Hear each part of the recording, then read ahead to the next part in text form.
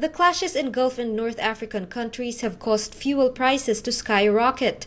On one hand, it means security for oil producers. On the other hand, it is a big burden for airlines. Emirates Airline last month announced it was hiking fares to cover higher fuel costs. The CEO of UAE's Rak Airways believes this is a small setback in the Middle East's aviation industry, which has faced a number of roadblocks in recent years. What I believe is the fuel hedging policies should be adopted by most of the airlines to be protected against the upcoming and outgoing fuel prices. We believe that the aviation market in the Middle East will be recovered as it was recovered in 2010 and part of 2009.